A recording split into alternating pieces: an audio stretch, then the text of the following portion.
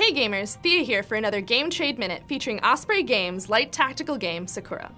Every year, the Emperor walks through the Imperial Gardens to greet the spring and stop beneath the Sakura trees. And every year, artists clamor over each other and try to paint his picture.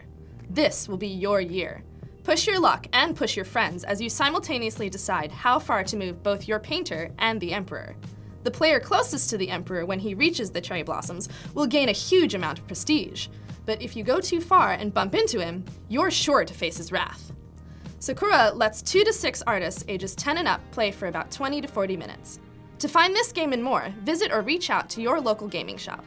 Thanks for watching, and don't forget to like and subscribe so you don't miss another Game Trade Minute.